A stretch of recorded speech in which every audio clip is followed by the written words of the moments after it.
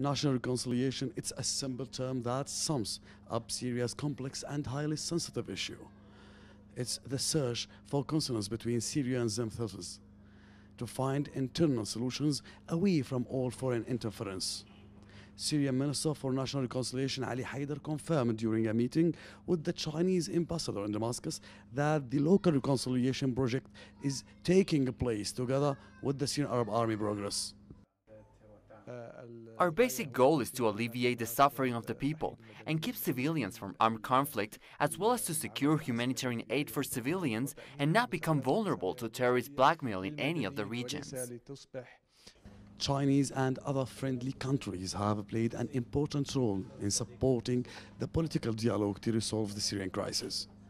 The Chinese ambassador confirmed that China will continue its country's policies in support of the Syrian people to confront extremism and resolve the crisis, while preserving the unity and sovereignty of the Syrian Arab Republic to provide the necessary resources to do so. The Chinese government supports the unity and independence of Syria and that the Syrian people are the sole owner of the resolution. We support a peaceful solution to the Syrian crisis, including national reconciliation, and we believe the process of reconciliation is useful and positive for Syria's stability. Syria continues to search for a resolution to the crisis that has beset the country for 5 years. Hazem Abdullah, Telesur Syria.